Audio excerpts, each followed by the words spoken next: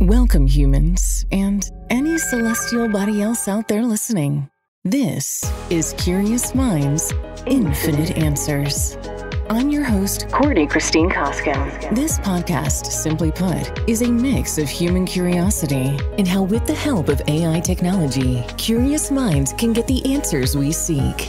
Let's get mind-bending and plunge deep beneath the surface of our everyday thoughts. Let's begin. This episode is close to my heart. It's a little different than what I intend to accomplish with this podcast series, but special and I believe important nonetheless.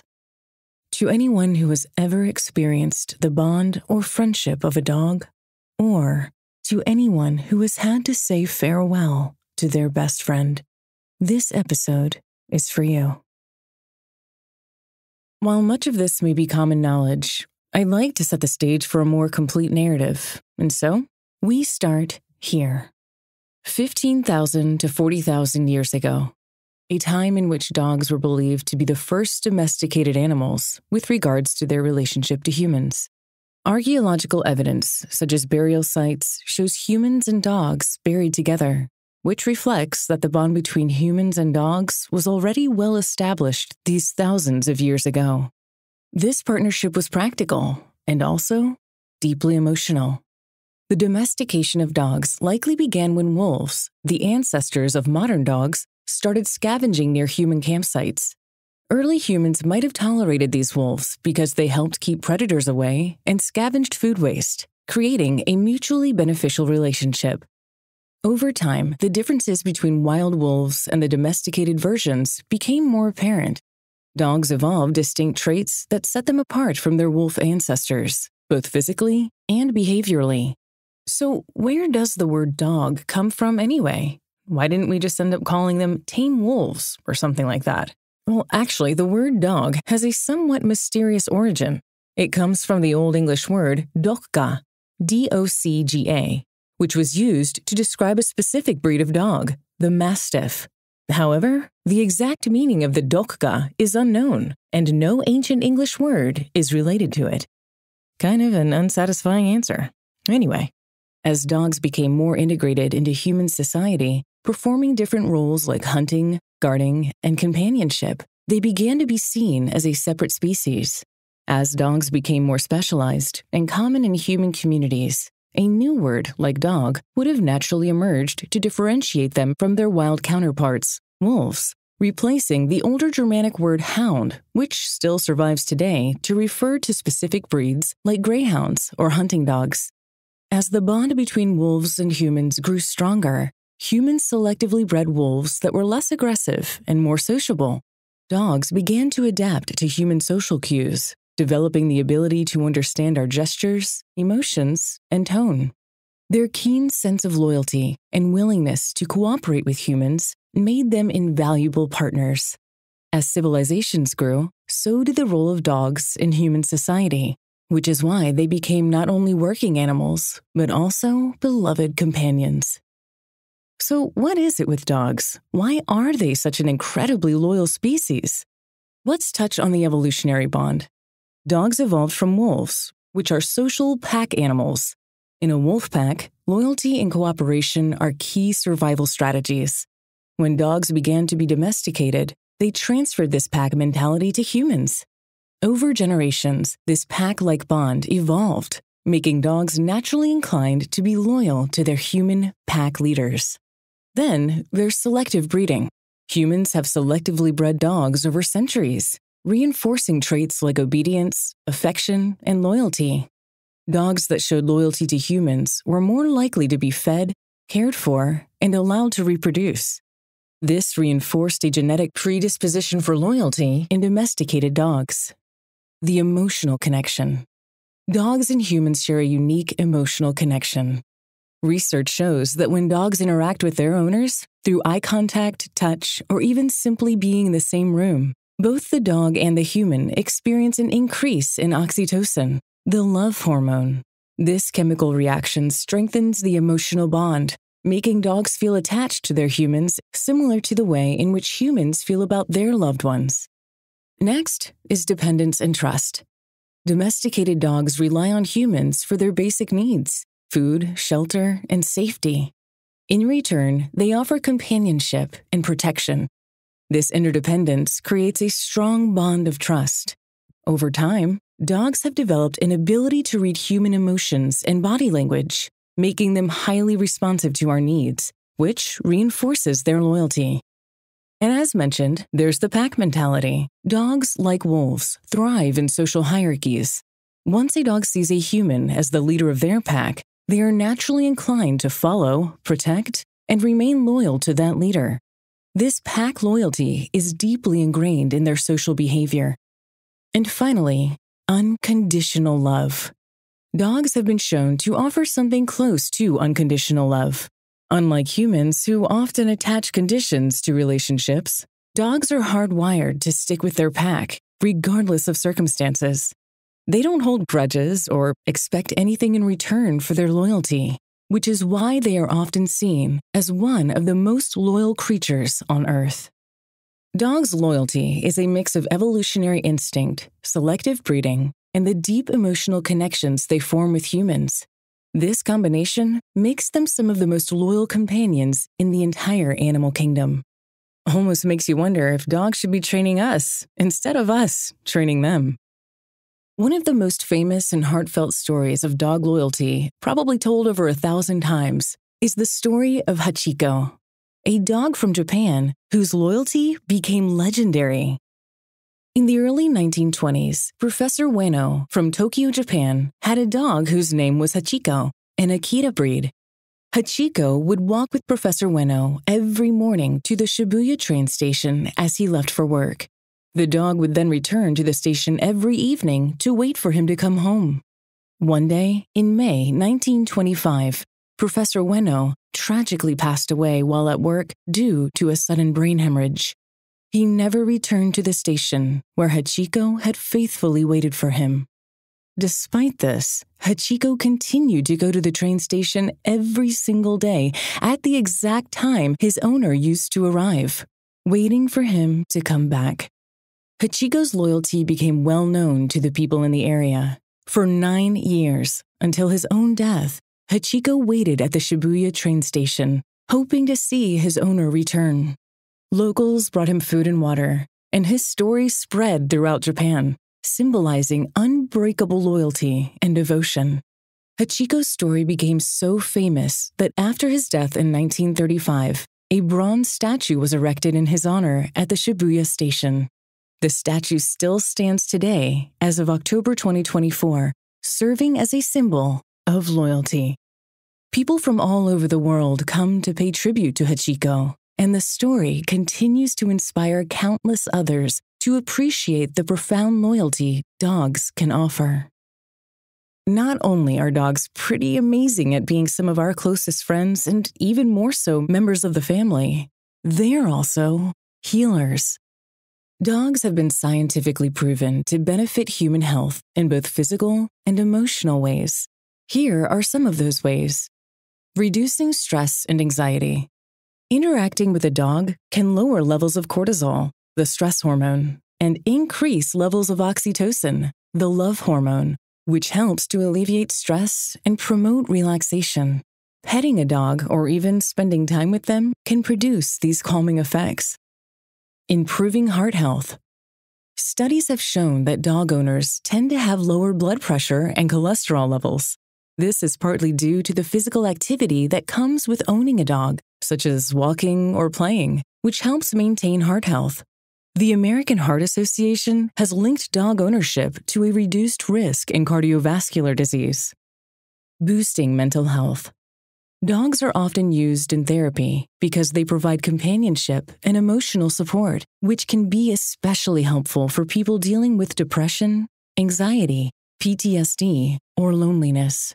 Their presence encourages social interaction and reduces feelings of isolation. Therapy and service dogs.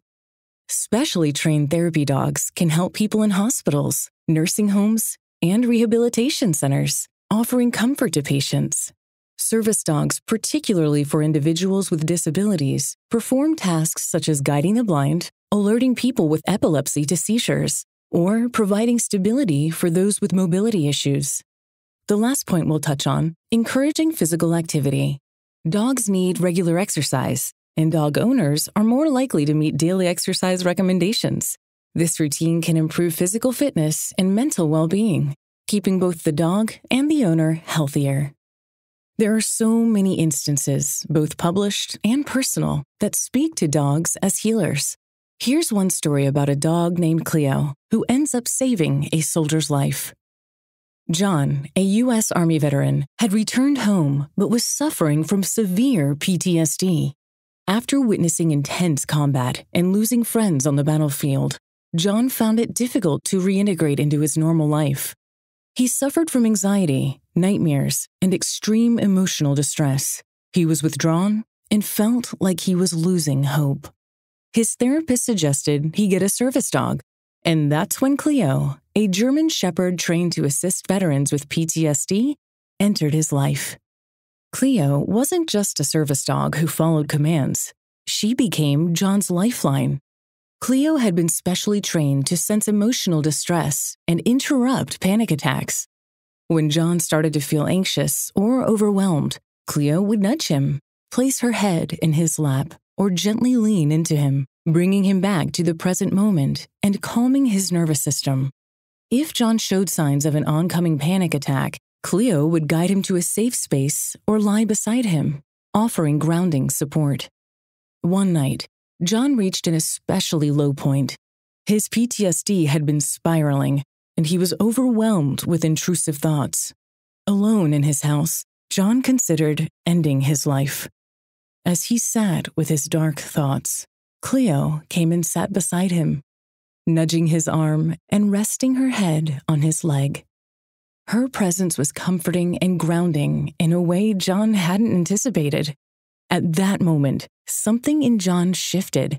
He looked down at Cleo's trusting eyes and realized she wasn't just a dog. She was his companion, and she relied on him just as much as he needed her. Cleo's quiet presence, her loyalty, and her unconditional love pulled him back from the edge. John later said that Cleo saved his life that night simply by being there, by reminding him that he wasn't alone.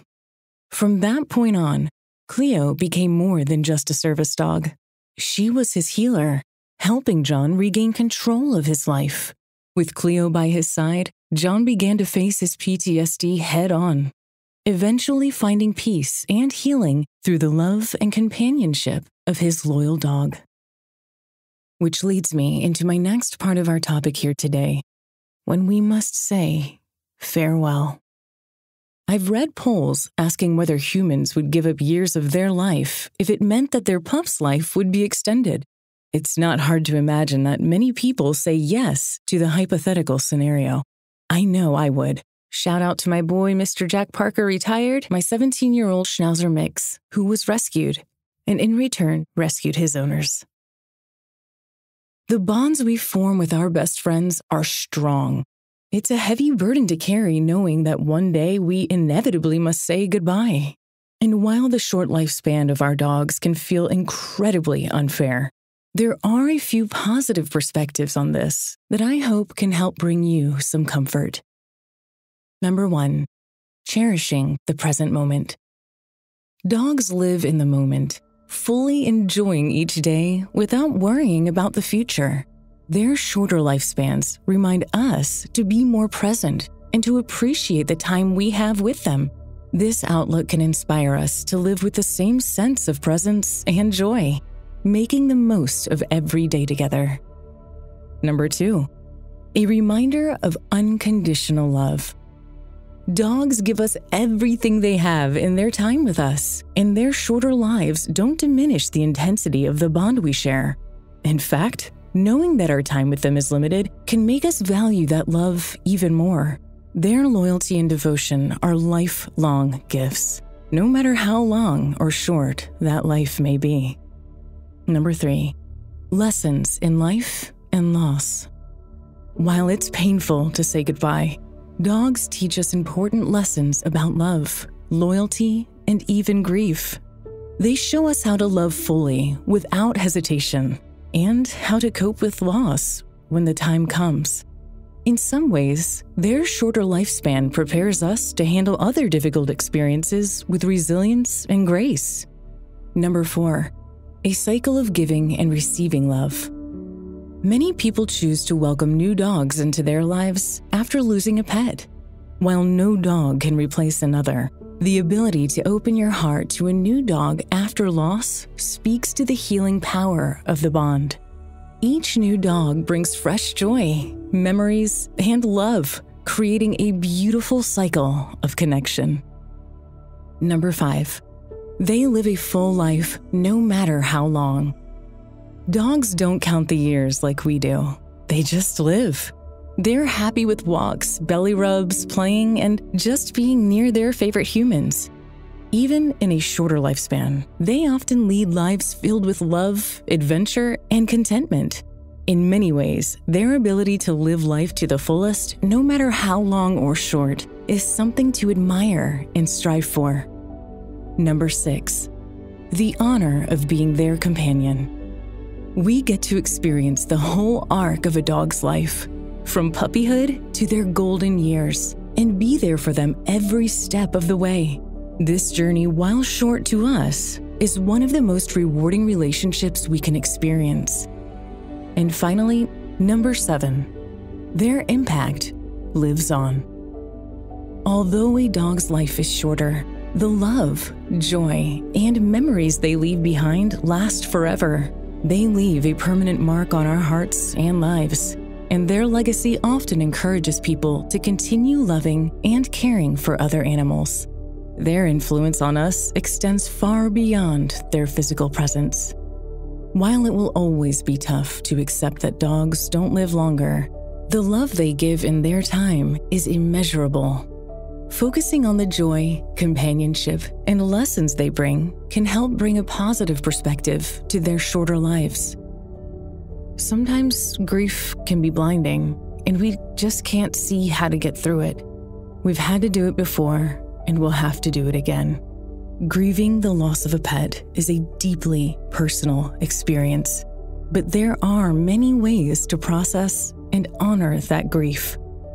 Here are some ways to help navigate the grieving process. Allow yourself to feel. One of the most important things is to give yourself permission to feel the full range of emotions: sadness, anger, emptiness, or even guilt. Pets are family, and their loss can be as profound as losing a human loved one. It's okay to grieve, and take the time you need to process the emotions. Honoring your pet in a tangible way can help you process your grief. Some ideas include creating a scrapbook or photo album to celebrate your pet's life, planting a tree or garden in their memory as a living tribute. Hold a small ceremony with friends and family to say goodbye and share memories. Get a custom paw print, artwork, or keepsake, like an engraved necklace or a stone for their resting place. Maybe even a custom blanket where you can have photos photoshopped on and wrap that blanket around you every time you think of them. Talk about it. Sharing stories and talking about your pet with those who understand can be very healing. Whether it's with friends, family, or even support groups, there are online communities specifically for pet loss where people can share their experiences and offer support. Journaling. Writing down your thoughts and feelings can be a powerful tool in the grieving process. It allows you to reflect on the happy moments you shared with your pet and to process your emotions. Some people also write letters to their pets, expressing gratitude and love as a way to say goodbye. Keep a routine. If you're used to walking your dog at certain times, try to fill that time with a peaceful walk or activity that honors their memory. Create a ritual or farewell. Having a special farewell ritual can help provide closure. It could be something as simple as lighting a candle and sharing your favorite memories, or as elaborate as creating a special pet memorial box to keep their collar, toys, or other mementos. Volunteer or donate in their honor. Some people find healing by channeling their grief into helping other animals. Volunteering at a local shelter, fostering a rescue dog, or making a donation in your pet's name to an animal charity can help you keep their memory alive in a meaningful way. Adopt when you're ready. There's no rush. But for many people, welcoming a new pet into their life can help fill the void left by the loss. No pet can replace another, but a new friend can bring fresh joy and healing. It's important to wait until you feel ready, but when the time comes, adopting can be a beautiful way to honor your previous pet's legacy. Practice self-care. Grief can take a toll on your physical and mental health. Make sure you're taking care of yourself by eating well, staying active, and getting enough sleep, as hard as all those may seem. Engaging in activities that bring you peace, whether it's walking in nature, meditating, or spending time with loved ones. Create a ritual for special days. Anniversaries, holidays, or your pet's birthday can trigger strong emotions. Establishing a special ritual for these days, like lighting a candle, visiting a favorite spot, or donating to a shelter, can help you honor their memory and keep them close to your heart. Everyone grieves differently, and there's no right or wrong way to mourn the loss of a beloved pet. The most important thing is to find what brings you comfort and to remember that it's okay to take your time to heal. While all animals should be treated with respect and love, thank you for joining me in this episode, showing love specifically to our canine counterparts. As we come to the close of this episode, I hope we've captured the essence of why dogs are so special. Their loyalty, love, and unwavering presence are gifts we are so lucky to receive. From the first time they wag their tail when we walk through the door, to the quiet moments of comfort when we need them most. Dogs remind us of what it means to love unconditionally, to live in the moment, and to appreciate the simple joys in life. Even though our time with them may feel far too short, the impact they leave on our hearts lasts a lifetime. It's in the way they make us smile, the way they heal us without words, and the way they teach us how to love fully. And when the time comes to say goodbye, it's okay to grieve deeply, because that grief is a reflection of how deeply they were loved.